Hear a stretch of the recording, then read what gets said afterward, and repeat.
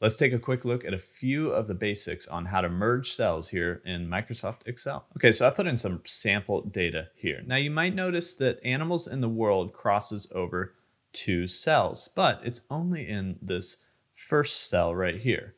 So if I wanted to merge this across, because I'd like this to be centered over the top of my other data, what I need to do is select both of these cells just by holding Shift and clicking. So now I have these two cells selected, and then find this icon in your toolbar. It's most likely underneath Home for you, no matter if you're on Mac or PC. And this one is Merge and Center, but I have a few drop-down options. In this case, you could just merge the cells, merge across, or merge and center. I'd like to just merge and center, which is going to center my text. See, it changed my paragraph style. I could left align, but it's aligned to the center. And it also merged these two cells together. So now this text is centered across these two cells. If I had 4 cells selected, it would have centered it across all 4.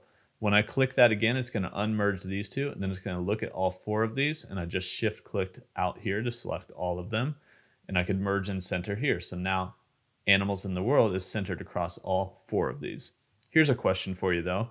What happens if there's data in this cell and I wanted to merge across these 3? Well, more than likely it's going to tell you when you click merge, it's going to give you a bit of an alert that says, hey, merging cells only keeps the upper left value and discards all other values.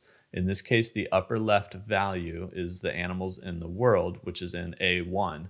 So it's going to discard C1, this 145 right here. So if I click OK, 145 goes away, Animals in the World are still there.